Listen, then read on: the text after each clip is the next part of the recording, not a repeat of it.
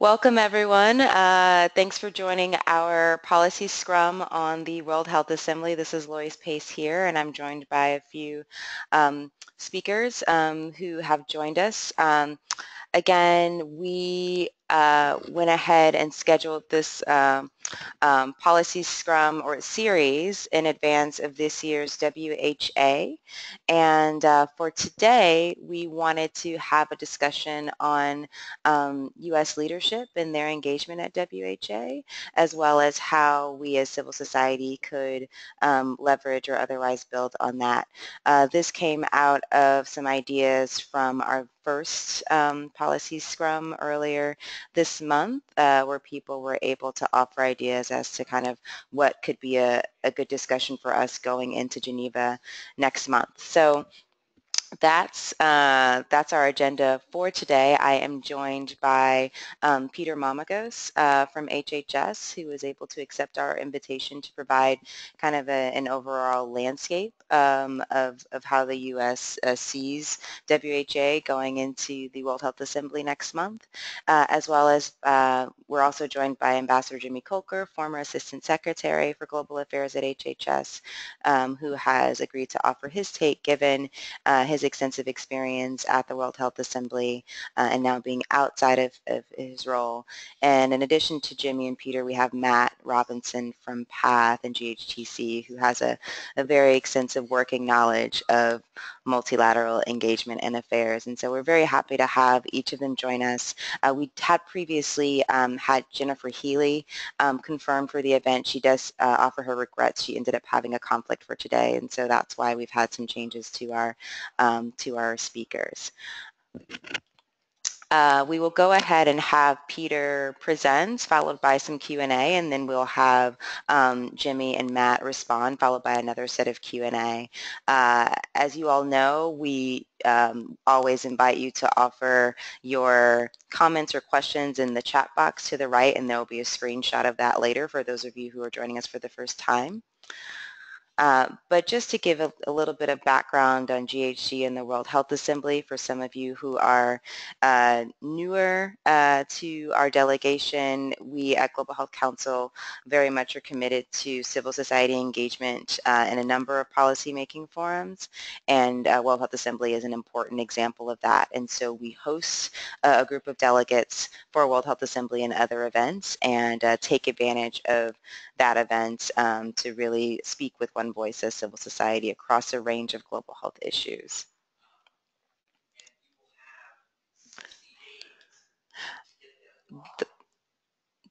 The WHA itself this year will have a number of priorities as they've outlined in their provisional agenda online. We talked a little bit about this last time about the function of the World Health Assembly and some of the items up for discussion there. But here again is a link to that webpage for those of you who have not been able to access that before now. Finally, with regards to the scrums, again, as I mentioned, we had one previously on how our community is organizing around WHA, including our various side events. We wanted to have a more in-depth discussion regarding the U.S. delegation, that is today, and then for our next and last scrum, which we'll go into detail about at the end of this webinar, we wanted to regroup on some of the ways we could coordinate as a community and also offer an opportunity for people who will be attending WHA for the first time to meet one another and ask specific questions regarding their engagement. Finally, as I mentioned, there is a chat box that should be on the right of your screen for you to go ahead and send us a question or a comment. Again, please do include your full name and organization if you do choose to do so. And for now, I would like to pass the floor to Peter Mamagos, Director of Multilateral Relations at the Office of Global Affairs at HHS. Peter, thanks again for joining us. We welcome you. Yeah, thanks very much, Lois. I really appreciate your reaching out to us. We do value the opportunity to get to talk to your membership. The World Health Assembly is certainly the most, is the high point of my year here in the multilateral office at WHA. I'll take 15 minutes to go through really what we see as some of the highlights. First of all, just on the U.S. delegation, Secretary Tom Price will be attending for the first several days. We'll also be going with a number of quite senior people across the U.S. government, from the State Department, USAID, NIH, and CDC. We don't have our delegation list finalized yet. Excuse me, I'm getting over a cold, but we'll look forward to our usual quite large delegation and being very actively engaged in side events and bilateral meetings, and of course everything that's on the agenda. Clearly the most significant issue at the Assembly this year will be the election of the new Director General. All eyes will be on that. Fortunately, that vote is scheduled to happen the first Tuesday, I have to say the first Tuesday afternoon, because it's almost a 2-week-long meeting, and going into the evening if necessary, and that will hopefully enable us after the first 2 days to focus on other things. The U.S. government does not discuss how we're going to vote or what our preferences are, but we definitely appreciate everyone's input on those candidates, so please feel free to share those, and I guess there's not really much more I can say on that. We're actually still finalizing our views on that. Beyond that, the budget discussion will be quite significant. As people may know, WHO requested the first increase in assessed contributions in about a decade. It's a 3%. It started off as a 10% increase. We understand the DG has now moved it down to about 3%, which is actually only about $30 million of the small assessed portion of WHO's budget. This is something, as people may have seen, we are, with the President's budget, contemplating cutbacks into that account. We're working very closely with the State Department to consider how WHO fares in all this, and I can't really say too much on that. We're expecting possibly the week ahead of the Assembly we will get a more detailed budget made public, and we might have we're not likely to have much guidance on where we are ahead of that. But we are very mindful of the reforms that have taken place within WHO and are on an interagency basis very much discussing how WHO fits in among the various UN agencies, and where some agencies are likely to take much deeper cuts than others.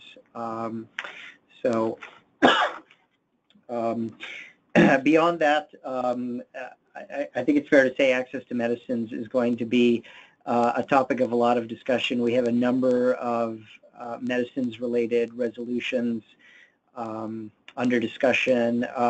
We have heard through the NHA community that one of the delegations is thinking about introducing a resolution that would call on WHO to take forward the actions of the high-level panel, the Secretary General's high-level panel on access to medicines. People who've been following this are probably aware of the U.S. statements on this, that we were concerned that, first of all, this was not a member state-led process that led to the formation of the panel. We had concerns about the narrowness of the mandate. From a U.S. government perspective, we always try to look at access and innovation hand in hand, and I think we shared the concerns of a couple of the members of the panel that those recommendations could have negative unintended consequences. We have tried to convey to other delegations that if they are planning to have any text on this, that it really will not be helpful to introduce it at the last minute. We often do find controversial resolutions introduced the day before the assembly, or sometimes even the day it starts. I think it's going to be very difficult for us to get interagency clearance if something is introduced that late. So we certainly would hope that anything on that topic will come out sooner rather than later. There's a trio of nutrition-related agenda items. Those are all going to be something that we will be taking a close look at. I'm not actually sure that we're going to get much in the way of resolution text. They may be some fairly simple decision points even that just welcome the work that is going on from these expert groups and joint secretariat work on these, but we will be looking at those pretty closely. The public health dimension of the world drug problem, this is something that has been, people may recall this flowed out of the high-level meeting at UNGA last year, or 2 years, a year and a half ago, and we had tried to put forward a resolution last year and ended up losing consensus on that at the last minute in Committee A. We're hopeful that we will be able to have some text this year that really reaffirms WHO's place as within the public health world of addressing aspects of the global drug problem, looking at ways to enhance treatment programs where countries decide to do that. We do still very much root this within the ongoing work that is going on at CND in Vienna and within the context of the 3 conventions on drug control. Just going down my list, yeah, there's a lot of resolutions that are actually still open. I think we counted there may be as many as 10. I know our new health attaché in Geneva, Tracy Carson, who started in September, and Matt Lim have been working diligently to try to close a lot of these out. I know that the resolution on migrants had some intercessional work going on. The U.S. government also takes quite a strong interest in the emergency response, health emergency areas. I don't know that we're expecting any significant controversies around the ongoing work to articulate what WHO's health emergency platform is going to be, but there is usually quite vigorous discussion around that, and so we're looking forward to that as well. The research and development for potentially epidemic diseases, I think we're very pleased to see a lot of the work that's going on, and I think including with some of your partners with the CEPI initiative, and looking at what WHO's role has been. As we stated at the executive board, we think it's a very important area for WHO to be involved with this R&D blueprint. We do think that WHO has a role as a convener of global partners to talk about how R&D gets done. We do get a little concerned because WHO is not really set up as an organization that manages clinical trials and establishes protocols for clinical trials. So we do want them to really emphasize the convening of partners for coordination rather than coordination itself. And a lot of focus on the polio transition planning. Of course, that is a high priority for the U.S. government, and we will continue to be very involved in that, and we'll have some fairly senior people from USAID and CDC who are there and quite involved in that. I think we're also very pleased to see that the SSFFC medical products work is ongoing, which is now mercifully abbreviated to SF, which is slightly easier to say. And I think I can wrap it up there. We've touched base on most of the items. Actually, I guess cancer prevention and control, there is ongoing work on that. There will be another informal discussion at the end of this week, in fact, that our attaché will be going to. There's, I think, a few paragraphs that are left in contention, and we are working with other delegations to hopefully come to a consensus on a text ahead of the assembly. And with that, I think I can turn it back to you. And I'm only on the phone. I'm not on the WebEx. So if there's something happening via computer, I can't see that.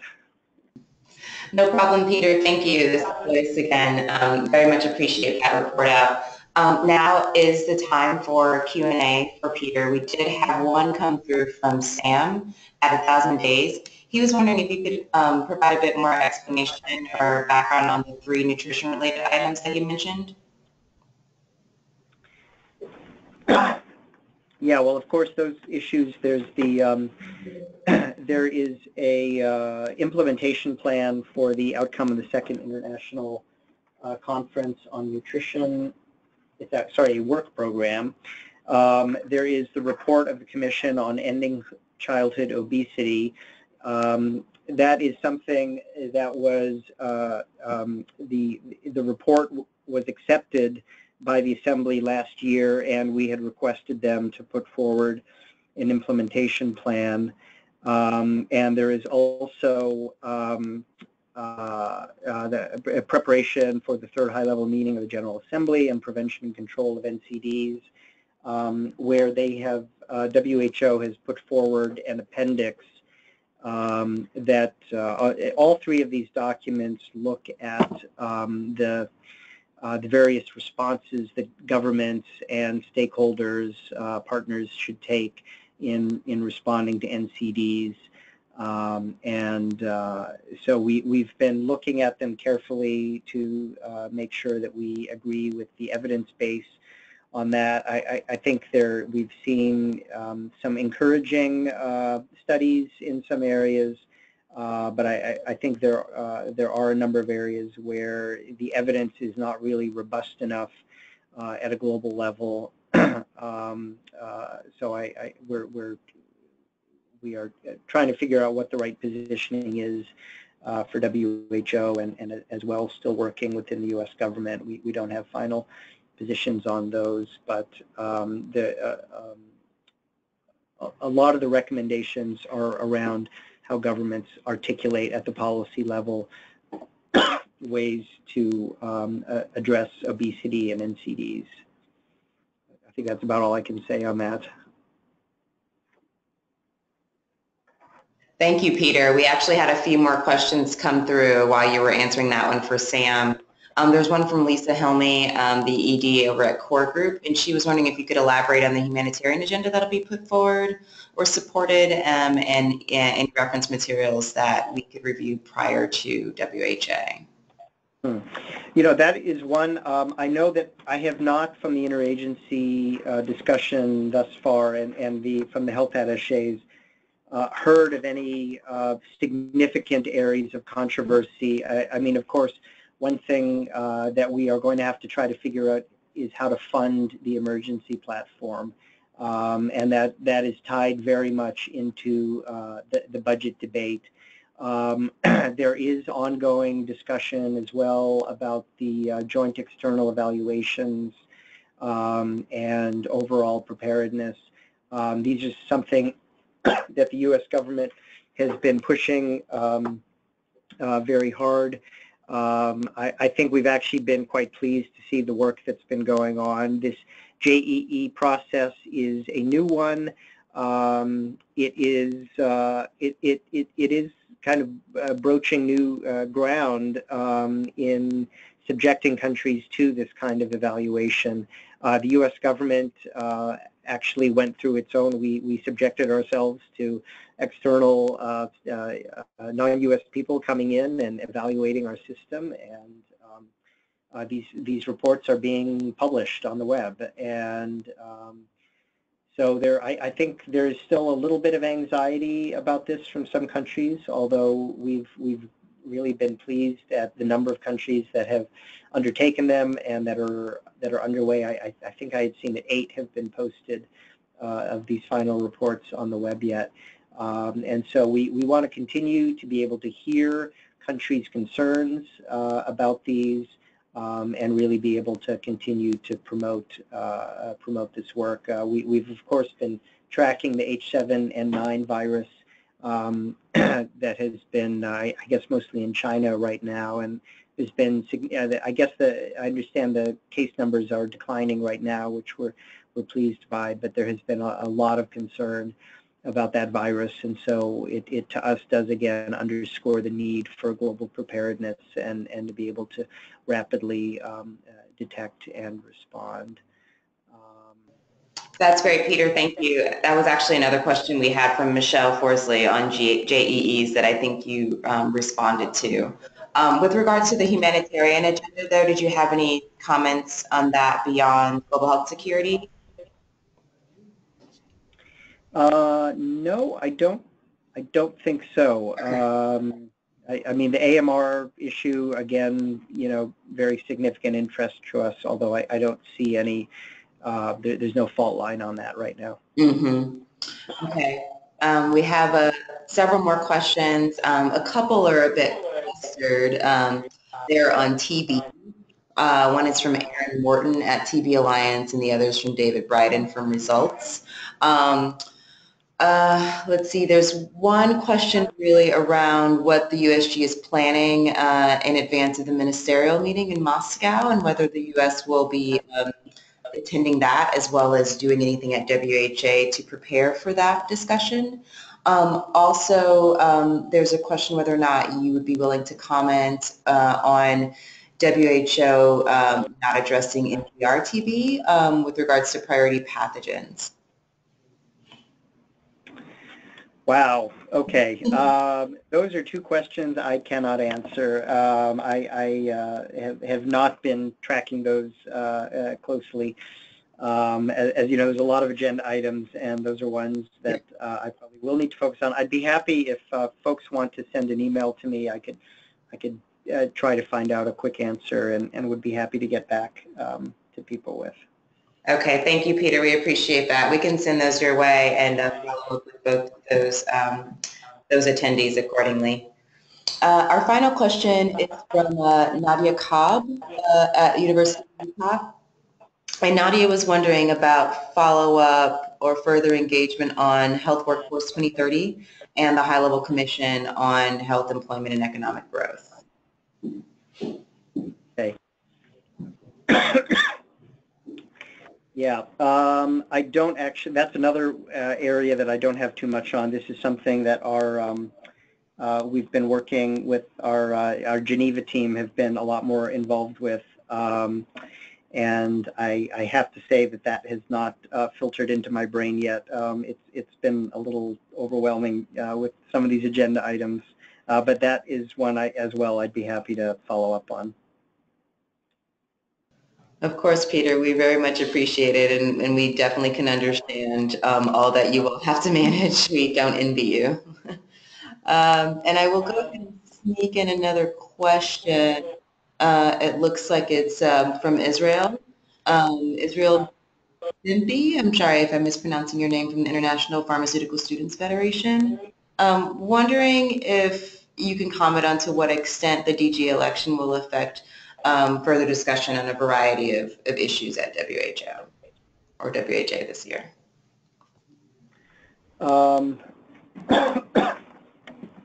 I don't know that we'll see in this meeting any immediate changes.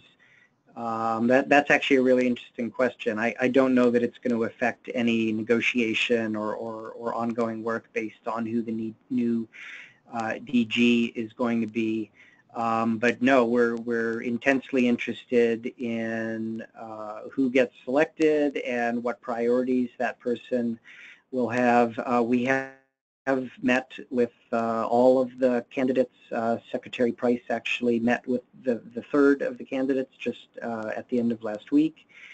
And so we have shared with them our views on what we think the priorities should be moving ahead. Of course, we do think that there are unfinished items on the reform agenda that we would like to see continue. We don't think it's time to close the books on that yet. You know, I think we're in agreement with what a lot of people said about, you know, really getting WHO to focus on its comparative advantage among a lot of stakeholders. I'm not sure I can give you more specific than that. That's perfect, Peter. Thank you. Well, I want to thank you again on behalf of our membership for joining us today and for you know, being so open with us with regards to the U.S.'s priorities and any sort of thinking going into next month's events. We wish you luck engaging there. We do know that there is a lot to manage and track, and I think are all glad to hear that there will be a delegation headed up by Secretary Price. That leadership is promising and very much appreciated. If you can share the final delegation with us once that's available, that would be great. And also, I didn't know if it was still open to register for the listening session. I understand that there is a listening session that you're hosting on the 5th of May. Yes, sorry, that is correct. We will, as we have done for the last 5 or 6 years, hold a listening session here at HHS. As you said, I believe that is set for May 5th. I know I sent you the notice on that. Yeah, May 5th, Friday, May 5th, 1:30 to 3 here at HHS. And so we do welcome everyone. This is, as advertised, a listening session. We will not, the U.S. government, comment on U.S. positions or plans or debate U.S. policy, but it really is an opportunity to hear from civil society and other external stakeholders their interest in the agenda items and their thoughts. If you, I don't know if you forwarded that, if you want to send that to your members, please do. There is a little bit of a difficulty in us getting people who don't have U.S. government IDs into the building, but the RSVP deadline is actually Thursday of this week. So we hope to see some of you there. Thank you, Peter. Yes, I wanted to mention knowing that RSVP date was open. We did advertise that to our membership as well, and included the information on our website for those who are still wanting to attend that. Again, that will be just in person and will be a listening session for people who can gain access.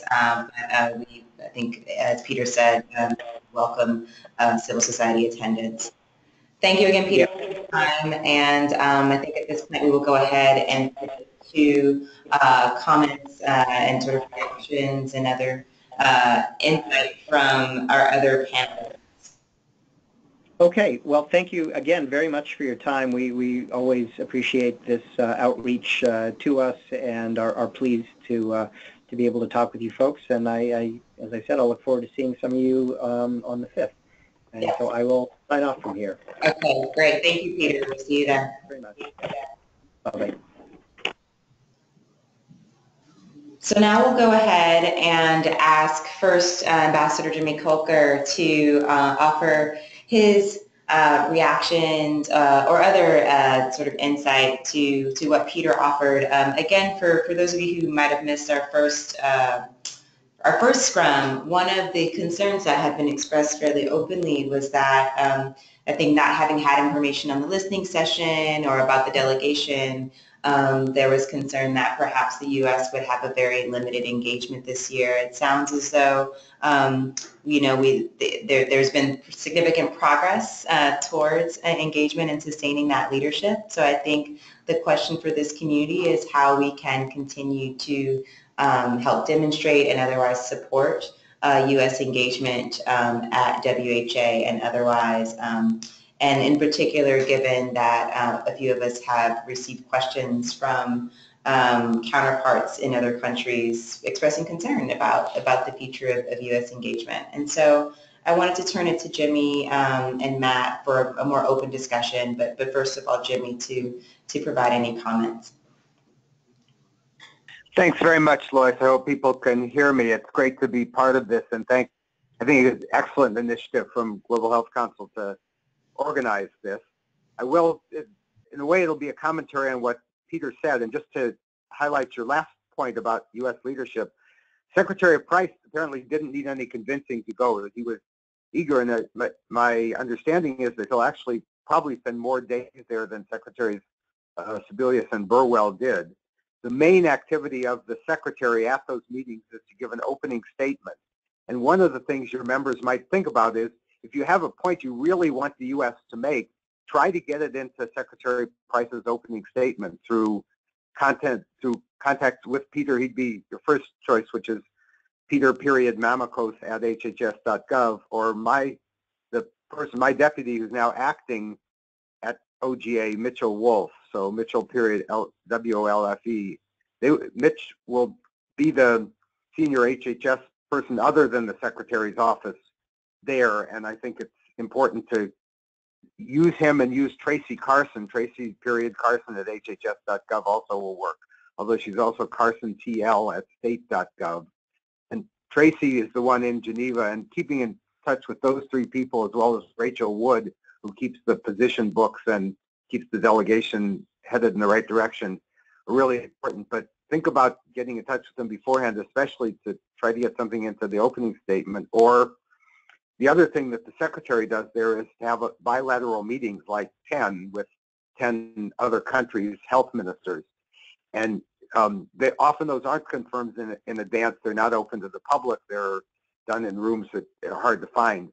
But if there are issues that you think the Secretary should specifically raise with China, with Indonesia, with GHSA partners, as well as with Margaret Chan or with the new DG, it's certainly appropriate to try to get those on those agendas, either through the regional people or through USAID or State Department or people with whom you have ongoing relationships. So think of Secretary Price's involvement as something that you have a stake in as well. The listening session on May 5th, again, I'll give some kind of informal advice, having been through many of those. It's a great chance. You should be there, not because it's going to influence U.S. government positions, very likely. I think the most influential thing that could be said at that listening session by an NGO would be a statement along the lines that I heard the TB people being very active.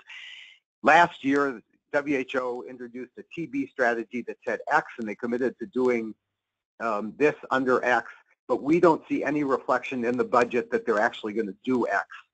So the U.S. needs to hold the WHO to account to do that. And for issues like mental health and surgery, where they passed resolutions allowing them to do all sorts of things and saying that the WHO is going to get involved, for which they have no money, it's, I think, important to raise that, to just say, we expect the U.S. to hold them to those commitments, because where the U.S. differs from a lot of other countries at the World Health Assembly is we actually take language seriously, and if we voted to authorize or to require WHO or member states, for that matter, to do certain things, we actually think they should be accountable for implementing what's in the resolutions.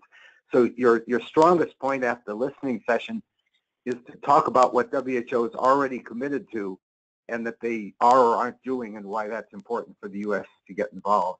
It's also important to hear what others say there, because sometimes we're surprised on the government side what issues the non-government community is interested in, and those like access to medicines, where there clearly are lots of stakeholders within the U.S. with often opposing points of view, it's important to hear the arguments of those people you don't inherently agree with, so you're able to know what the debate's likely to be about. Side events are important mostly for building constituency. The side events themselves will get, there are thousands of people there, and so some dozens of them will come to side events, but it's not necessarily the thing that the people who are actually in the committee rooms are able to go to because they're simultaneous with those, and there are thousands of them. So think about side events as a way of building constituencies around subjects that are or aren't getting attention and seeing who's motivated, but it's not necessarily the way to convince ministers of health of positions they aren't already informed of, because they're unlikely to attend a side event unless they're specifically on the podium presenting what they already have decided. The main work of the World Health Assembly, as those of you who have been there know, is in these committees A and B, which meet sort of morning to night and have dozens of agenda items each. The U.S. is represented in those usually by people at the level I used to have, the Assistant Secretary level. Ariel Pablos Mendes from USAID was often there. The head of international organizations in state would often be there. The head of the head of institutes at NIH sometimes turn up. Tom Frieden turned up from time to time.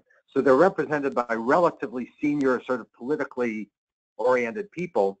None of those people are in place now, and my successor hasn't been named. The State Department person hasn't been named. USAID person hasn't been named. CDC hasn't been named. NIH hasn't been named. So you'll get the career people who are very good, and in some ways that's even better because they're knowledgeable and have been through this for many years. But you do want to figure out who's going to be in the chair for the subjects that interest you, and buttonhole them in the corridors, find out what's going on. Those sessions are open to NGOs, but the logistics are such that you really have to kind of find the people you want to talk to in the corridors. But you often can do that, and they're so wild and woolly, and there's so many statements made that often there's time to lobby for some specific language or to react to a statement that somebody may have made through those committee debates. At the end of the member state statements of the committee debates, there are NGO statements. A number of your organizations are members of groups that offer those statements.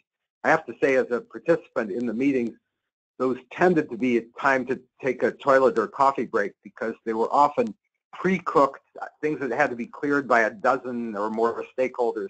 They said almost nothing. Almost all the points had already been made by member states. If you want those NGO statements to be appreciated, give vivid examples of things actually happening in the field.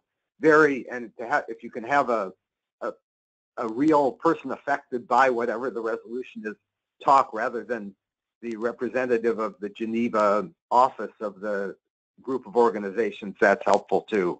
But don't put a lot of stake in the fact that those statements are going to influence any votes in the session.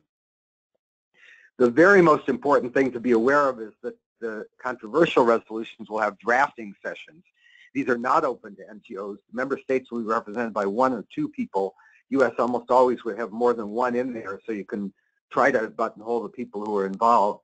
And the corridor discussions in the drafting sessions are really essential. And although they're supposed to be completely closed, the trend is now that people are texting from those rooms and even sending screenshots of the resolution drafting as it's being amended. And so your organization, if you have an issue that's subject to these drafting groups, you need a champion in the room, and you need to be able to keep in regular touch with that champion. Because of the framework for engagement with non-state actors, FENSA, WHO staff should also be more responsive to approaches by non-state actors. It'll be a good test of that to see if they are. But if you actually need to know what's going on, what would this mean in practice, is WHO capable of doing this, who would be in charge of it, asking WHO staff who hang around those drafting sessions and the committee meetings is also important. And finally, just again, advice, since I'm now a private citizen, intervene on the budget. The question of assessed contributions is a very close call. The WHO has not earned the confidence of everyone that they're going to do the job better than anyone else could do on any particular topic. On the other hand, They are the only game in the world for many of the things that we care about. And for them to have a budget that's half of UNICEF's and 1/3 of PEPFAR's doesn't make any sense with the enormous mandates that we're giving them to do things. And I'm actually disappointed that Margaret Chan drew back to a 3% increase in assessed contributions, which isn't going to be a game changer. WHO needs a significant input of many changes, that would cost a whole lot more than they now have in their budget. But to those of you who do have stakes in what WHO is able to accomplish to promote the issues you care about, getting to the administration to look at whether to approve the budget with an increase in assessed contributions would be a good use of your time between now and even between now and the listing session May 5th, certainly prior to the WHO the last week in May. And then the question of access to medicines, again, Peter really is the expert on this. He's being a little bit modest, but he will have studied up on all those issues that you've raised with him. And so do use him as a sounding board, particularly on access to medicines, but even on the other issues that were raised. He is quite a scholar, and partly it's because they send these agenda items out to the agencies for briefing papers, which then come back and Peter synthesizes. So if he's not up to date on things, he will have to be by the end of May. Anyway, that's kind of my lecture. Sorry it took so long. Jimmy, I have to say, we really liked you as Assistant Secretary. I think we love you as a private citizen. Very much appreciate all that you offered for people, especially newcomers, but even people who've been doing this for a while, just reminding us of how best we engage and what really resonates with folks in the delegation and maybe what isn't as successful. I don't think we have questions coming through yet, although I had a question about something. I don't know if you mentioned specifically, but one thing that we also try to do, given the size of our delegation, is bring groups together for side meetings with folks on the U.S. side. And that serves a couple of purposes. I mean, one, it's to really demonstrate the collaboration we say we represent and the consensus that we want to drive home. And so coming together with more than one organization, we think sends a powerful message, especially if we're speaking to the same issue in the same way. Also, we figure logistically, it helps people on the staff side not have to schedule 10 different meetings with 10 different groups, but rather one meeting on one issue with a group of 10 people. Is that useful, or should we take a different approach when it comes to side meetings or sidebars? Well, sidebar, yes. Side meetings are a little bit more formalized, and we have to assign people to them because there are many. So side meetings, yes, please do think of those as opportunities to engage the U.S. delegation. But the sidebars are absolutely worth their weight in all the effort that goes into them, and especially trying to get several organizations together that are interested in the same topic. I mean, the NCD Alliance is great at this. They really do try to bring a broad perspective of U.S. points of view, and I can't tell you how that it's very, very helpful. And even when there's controversy, as there was on the nutrition and infant and young child feeding last year, being able to meet with the group of American stakeholders and hearing you out, you'll remember some of those phrases get into our statements and unquestionably influence not just our vote, but how much effort we devote to a particular issue. So we're not always going to do what you want, but you know that. So but those sidebar meetings are very, very useful. And please do try to coordinate with people like Rachel Wood on the delegation just to get scheduling right. But they can also be spontaneous. I mean, if you really see something that's getting out of hand, try to grab somebody from the U.S. delegation and see what you can do about it. Thanks for that feedback, Jimmy. I do want to give Matt the floor now so that he can speak to his experiences and, specifically from an NGO perspective and a strong GHG member. Matt, anything to add from you before we open it up again? Sure. I think I might just take kind of a couple minutes to bring together a couple points that that Jimmy made with a couple points that Peter made in his presentation, and I think it's kind of the elephant in the room is what changes are we likely to see with the new administration in terms of kind of policies and U.S. engagement? And you alluded to this as well. And I think what's interesting to me is that listening to Peter describe the policy priorities for this year, or the items that he's really tracking closely, it actually tracks remarkably well with U.S. policy priorities at the executive board, last year's WHA, and last year's executive board. And I think Jimmy hit this nail exactly on the head with this. All of the kind of assistant secretary level and higher positions are still open. So it is the career folks driving the agenda, which means that I think, as Peter was saying, we're not going to see the impact of this DG election this time around. I think for a similar dynamic, looking at these priorities, we're actually not seeing a dramatic shift in U.S. priorities under the new administration, and I think that's because it is the career hands who are still guiding things. And I think perhaps Jimmy was understating it a little bit when he was saying that's potentially an opportunity. I think that's absolutely an opportunity, especially on some of these topics that are highly technical, where it really does take someone who's been following them for many years to understand why a particular piece of language or angle or whatever is important. So if I could kind of tack on my one piece of advice, is that kind of this is an opportunity, and that I would strongly encourage all of us to take advantage of the fact that the career folks are sitting in the seat and really reach out and really don't kind of assume that because there's talk of budget cuts or anything that we can't get anything productive done.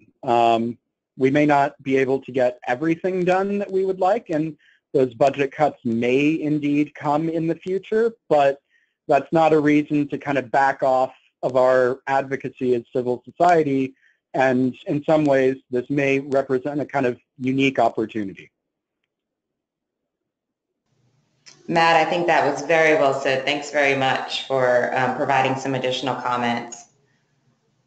I'll pause and see if others have questions or comments. Again, you can add those to the chat box. We'll give it a minute or so in case people are still typing. Otherwise, we will move on if we don't have questions. But I'll pause here for about 30 or 60 seconds.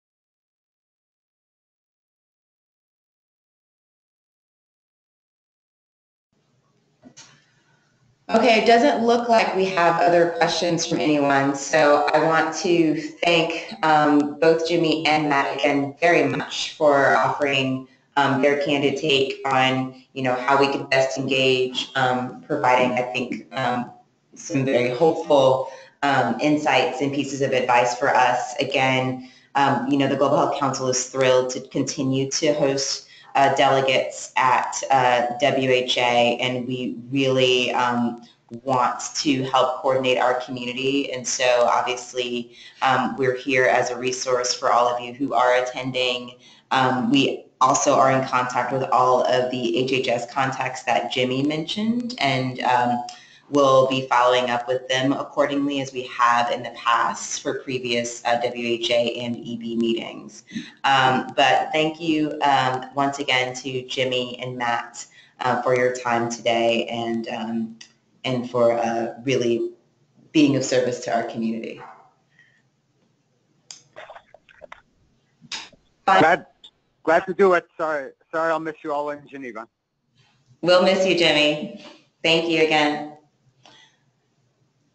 Finally, I will turn the floor over to Liz and thank Liz for all the work that she does to pull together these various scrums as well as organize all of us for World Health Assembly. I don't know how big our group will be this year, but it's always a fairly robust group of global health champions that Liz manages to wrangle. She'll give you a bit of information on what's next from us, and then we will close it out. Great, thanks so much, Lois. So yeah, like Lois said, our final scrum will take place in a couple weeks, specifically on May 9th at noon. It'll be another hour-long scrum, and like Lois said, we will kind of use it to coordinate with other groups that are headed to WHA to discuss their priorities again, and then also any side events that they might be putting on. In addition to that, from 1 to 1:30, we'll have a new delegate webinar for folks that are joining us for the first time at WHA, and that's just kind of the very basics and logistics on what to expect when you show up in Geneva. Another thing to note is that our delegation registration closes this Friday. Our individual GHC member spots are full at the time. However, if you're an organization that is a GHC member, you can still apply.